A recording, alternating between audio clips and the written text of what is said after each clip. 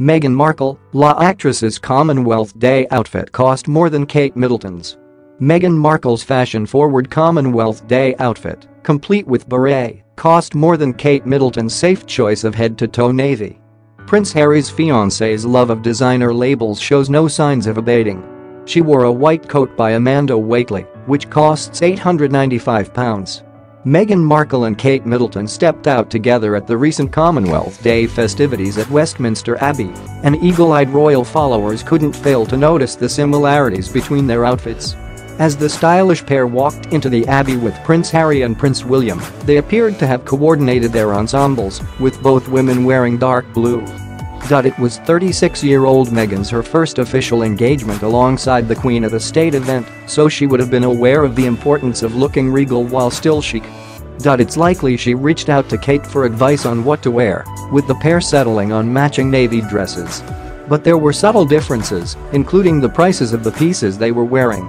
The Duchess of Cambridge's style is pretty yet formal, while Meghan is much more willing to try out new trends. It was also the former Suits actress's most high-profile appearance since she and Prince Harry got engaged last November, and she didn't disappoint in the style stakes. Meghan has garnered a reputation for her pared-down, polished style, but doesn't play it safe the way her soon-to-be sister-in-law Kate often does. She took a cue from Kate and made sure to pick British designers, wearing a navy dress underneath a white coat by Amanda Wakeley, which costs £895. It was teamed with a mulberry clutch bag.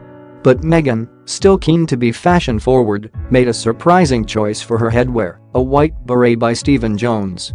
Kate was a vision in blue, looking very regal indeed in top-to-toe navy. It's a look often favored by the Queen, who chooses one block color and builds her entire outfit around it. The heavily pregnant Duchess opted for a £650 coat and dress from one of her old favorites, Balua London, an ethical fashion label. Her hat, in coordinating navy, was by Lock & Company and she carried a Jimmy Choo Celeste clutch. The young women wore matching navy footwear, pointy-toed heels in a dark suede.